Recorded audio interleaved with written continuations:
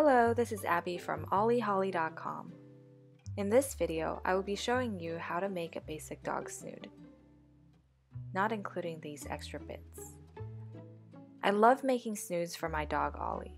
They keep his big floppy ears out of his food and they keep his ears warm on extremely cold winter days. I like to make him fun snoods by sewing different crocheted shapes onto a basic snood. The method that I'm going to be showing you today is something that I have been working on for years.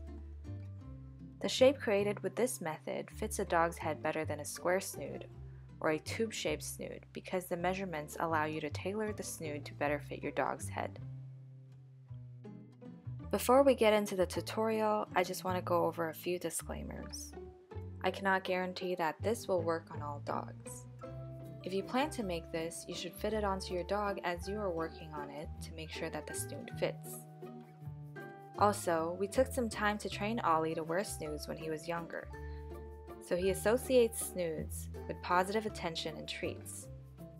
And please make sure to keep an eye on your dog when they have their snood on. Do not put snoods onto your dog for long periods of time or on very hot days.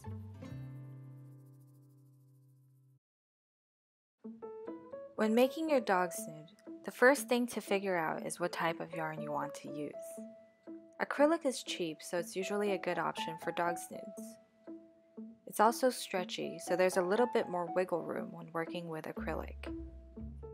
You can also use cotton blend yarn.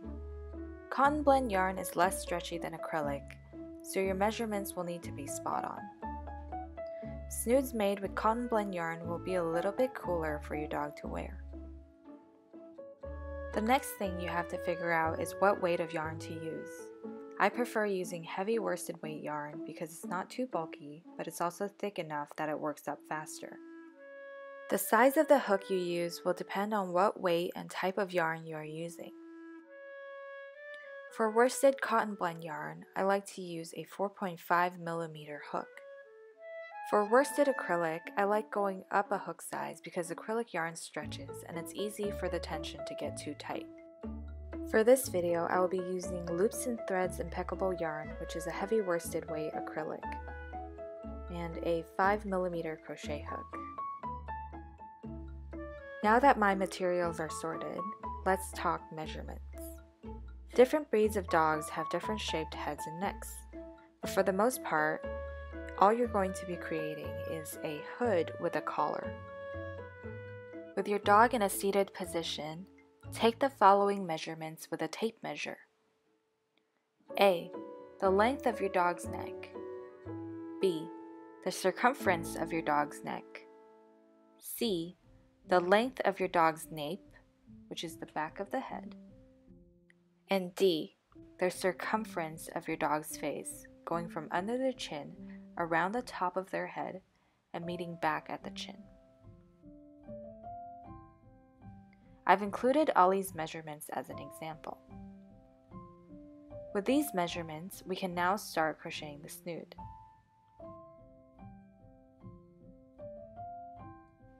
The first part that I'm going to be working on is the collar. The measurements I'm using are A. The length of Ollie's neck, and B. The circumference of his neck. The length of the collar will depend on the breed of your dog.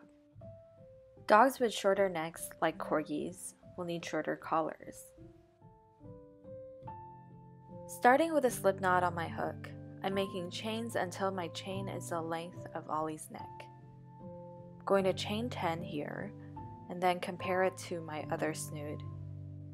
If you are new to crochet and would like to learn, I have a Crochet for Beginners tutorial on my channel, and I'll link it in the description box down below. Now I'm going to measure the height of my chain against an existing snood. You can measure yours with a ruler. Surprisingly, the 10 chains worked out really well because it's exactly how tall the collar for Ollie needs to be. So because I like the length of my chain 10, I'm going to add one more chain because I'll be skipping the chain closest to my hook and working into the second chain from the hook. So this is my first chain from the hook and this is the second. I'm inserting the hook into the middle of the chain and out the back. Then I'm going to yarn over and draw up a loop. there are 2 loops on my hook. Then I'm yarning over one more time and I'm drawing it through the 2 loops on my hook. I'm going to continue working 1 single crochet into each chain.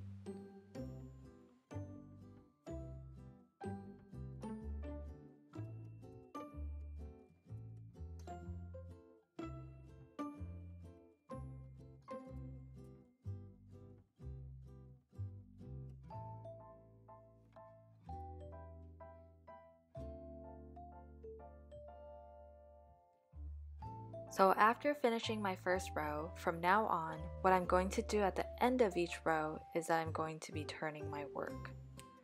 When turning, make sure that the working end is towards the back. So you're turning this way to make sure that the working end ends up towards the back. Another thing I'd like to note is that I do not like to chain 1 at the beginning of each row, because I find that doing so creates a really jagged edge. So since I'm not making a chain 1 at the beginning of the round, I'm going to just turn my work and work straight into the previous row. This is the orientation I had it in for row 1, and I'm just turning it to set up for row 2. Now from this point on, the rest of the rows for the collar will be worked in the exact same way. I'm going to be working into the back loops of each stitch. So I'm inserting my hook into the center of the stitch and out the back. Then I'm going to work a regular single crochet stitch. I'm going to keep working into the back loops of each stitch until I get to the end of the row.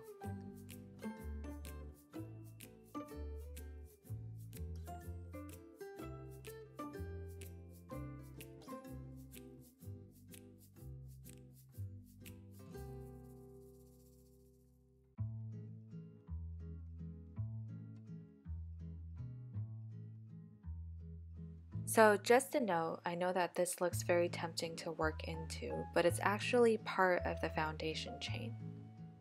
To double check, you can count your stitches to make sure that you're on the right track.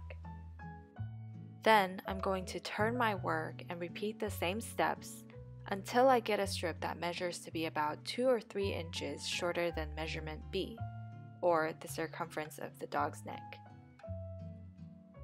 Make sure to keep track of how many rows you are working. You should aim to have an even number of rows. Another thing to note is that because I'm not chaining 1 at the beginning of each row, the final stitch of each row is going to curl backwards a bit. It's going to be a little bit tighter, so just do your best to locate the stitch and wiggle your hook into the back loops of each final stitch. This stitch here is the final stitch of my row, and this is the back loop of the stitch. If you're finding that you're having a hard time working into the stitches, it probably means that you are crocheting a little bit too tightly. You could help with that by crocheting a little bit more loosely or by sizing up your hook.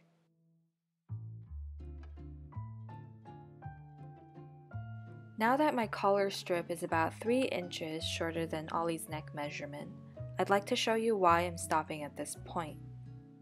Ollie's neck circumference is roughly 14 inches long, and currently I'm at 11 inches. Because I use acrylic yarn and because I've been working into the back loops only, this piece is actually quite stretchy. When making your dog snood, you'll want to make sure that this piece isn't too loose or too tight. But also, because of the forgiving nature of this stretch, this measurement does not need to be perfectly exact. Wrap the piece around your dog's neck to make sure it's not too loose or too tight that it's getting too stretched out. As you can see, I was at 11 inches, and with a light tug I can get it to 14 inches easily. When you get to the length you are happy with, double check to make sure that you have an even number of rows. There is 1 row to either side of each spine.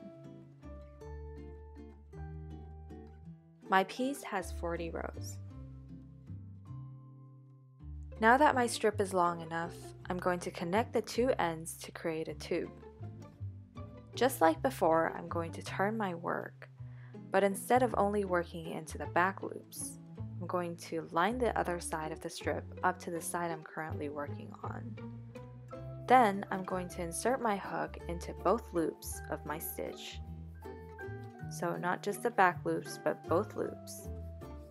And into the first corresponding chain on the other side of the strip. If you're not sure where that is, you can count the number of chains to make sure. This chain here is the corresponding chain to my stitch, so I'm going to insert my hook into the chain as well. Then I'm going to work a slip stitch, so I'm yarning over and drawing it through all of the loops on my hook.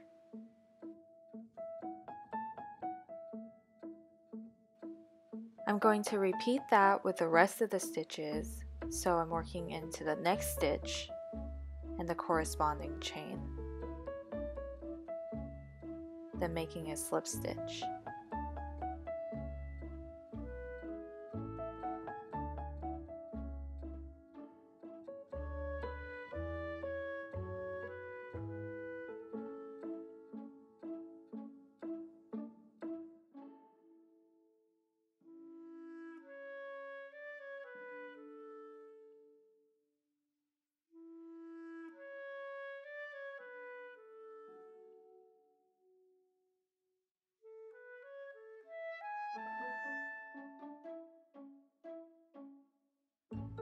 As you can see here, working the slip stitch along the ends creates a spine that looks similar to the rest of the collar. Now that I have my collar, I'm going to start working on the hood. To start, I'm going to be picking up a single crochet into the side of each row of the collar. So because I have 40 rows on my collar, I'm going to pick up 40 stitches around the edge of the tube. There really isn't a specific spot that you have to crochet into on the edge of the tube, but it does help to know where the rows are so that you are picking up the stitches evenly. Each indent here that you see has one row to either side of it. Before I start crocheting into the edge, I'm going to chain one to lift this first row of the hood up a little bit. So I'm going to work into the edge of that first row by inserting my hook into any gap that I can find as close to the edge as possible and picking up a single crochet stitch. Also, to save myself from having to weave this tail in, I'm going to sandwich it into the back of my single crochet stitches by laying that tail onto the edge of the tube and crocheting over it.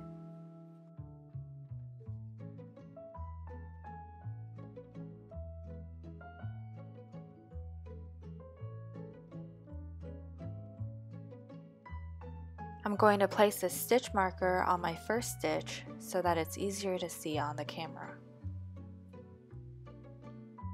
Then I'm just going to continue picking up single crochet stitches around the edge of the tube, making sure to sandwich that tail into my single crochet stitches.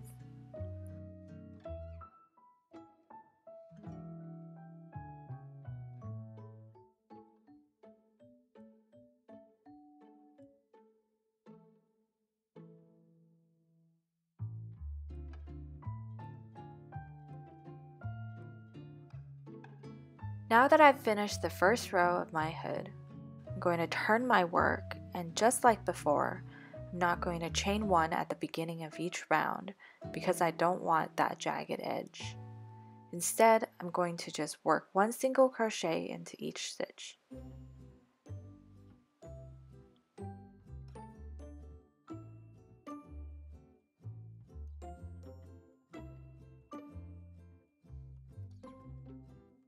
After finishing round 2, I'm going to start working on my first decreased row.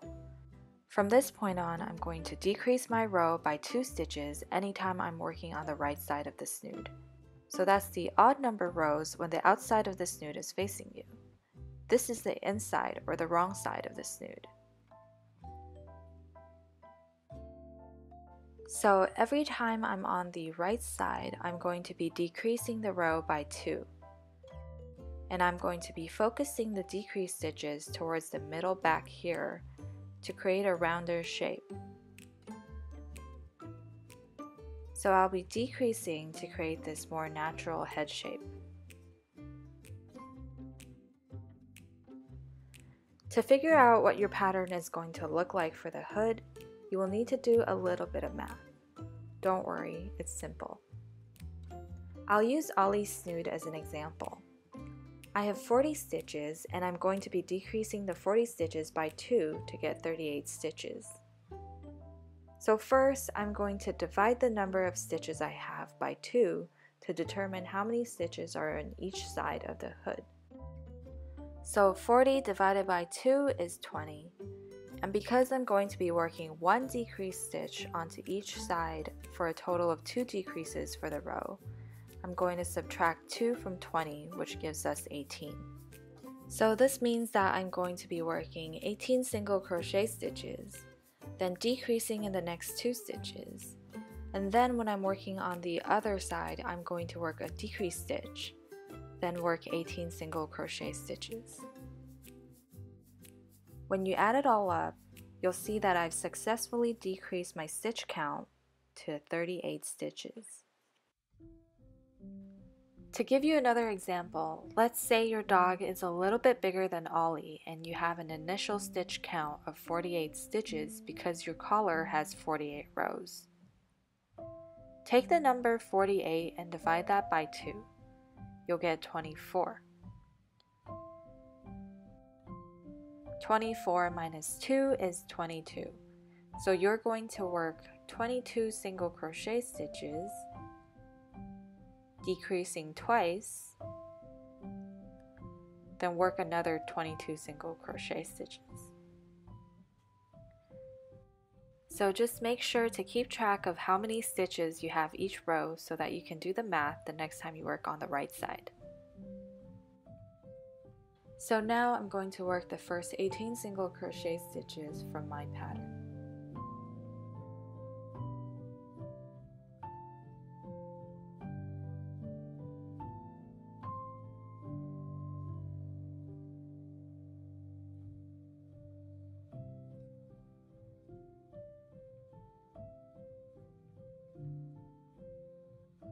For my decrease stitches, I like to do the invisible decrease. So I'm inserting my hook into the front loops only of the next 2 stitches, drawing a loop up through the 2 front loops, yarning over and drawing it through the 2 loops on my hook. So I just made one decrease stitch and I'm going to make another.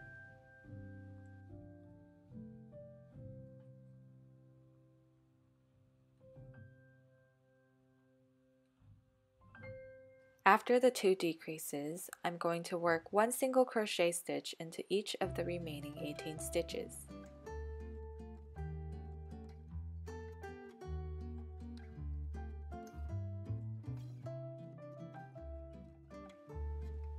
For the next row, I'm going to just turn my work and work into the wrong side of the hood. Anytime you are working into the wrong side of the hood, you will be making one single crochet into each stitch. There's no decreasing on the wrong side.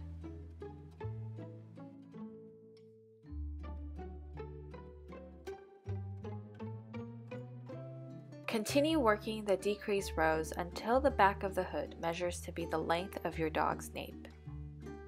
Ollie's nape is 4.5 inches long, but because I'm using acrylic yarn, I stopped at around 4 inches. Before moving on to the next part, it is a good idea to fit the snood onto your dog to see if you're on the right track. From this point on, anytime you are working on the right side of the hood, you will need to decrease the back of the hood by 4 times instead of 2. Doing so helps to round out the back of the hood more drastically to help shape the top of the hood. For my snood, I currently have 28 stitches. So I'm dividing 28 by 2 to get 14. Then, because I need to decrease 4 times in this row, I'll need to decrease twice on each side. So 14 minus 4 is 10.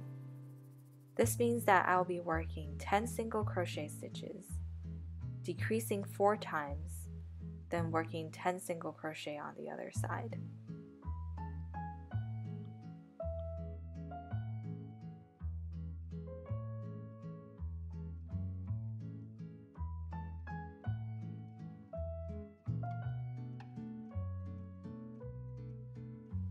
Continue decreasing the right side rows by 4 stitches until the front opening of the hood measures to be half the circumference of your dog's face.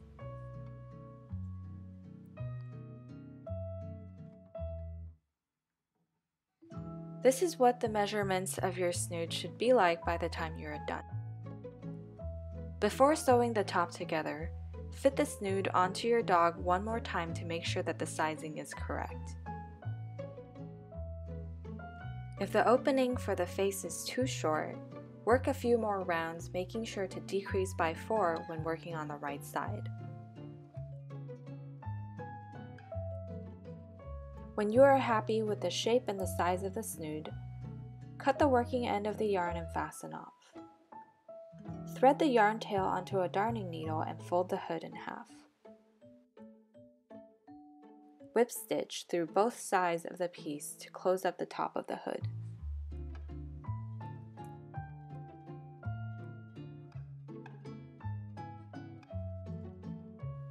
So because my tail is on this side, I'm going to be inserting my needle into this stitch and out the corresponding stitch on the other side. Then I'm inserting my needle into the next stitch and out the corresponding stitch on the other side, and so on. Make sure the tail is wrapped over the top of the hood.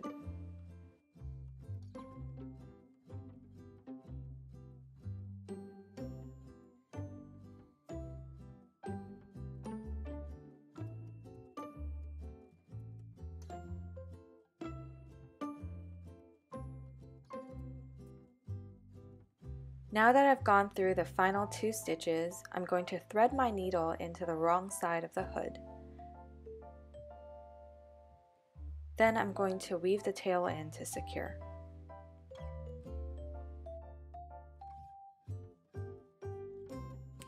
That's it for this basic snood tutorial. If you are looking for simple ways to customize your dog's snood, please check out the blog post on my site, ollieholly.com. Thank you so much for watching, and I hope to see you in the next video. Bye!